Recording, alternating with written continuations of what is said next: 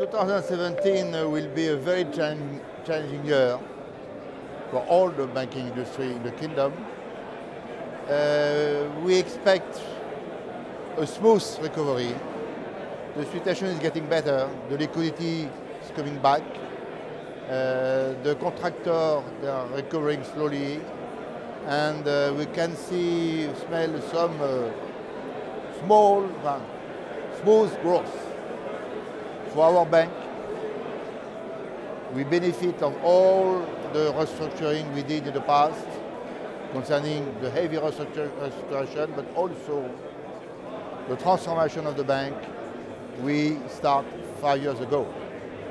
So today we benefit of our hard work and we are very optimistic for 2017, even though the situation is not, of course, so good. But as the Chinese used to say, crisis brings opportunity.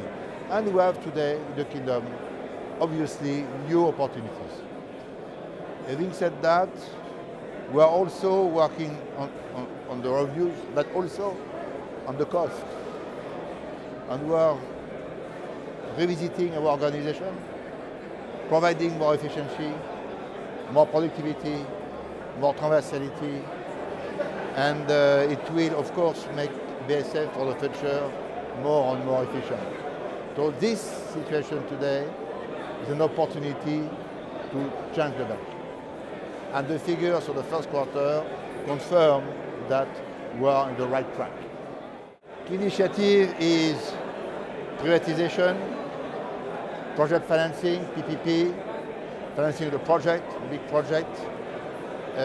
We have many opportunities in the global market activities also.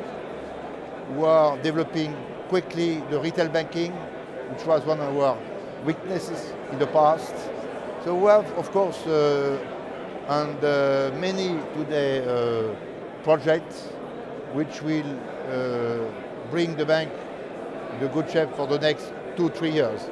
The retail banking is one of the most important projects of the bank, because in Saudi Arabia, Banque Fransi is mostly a corporate bank than the retail bank.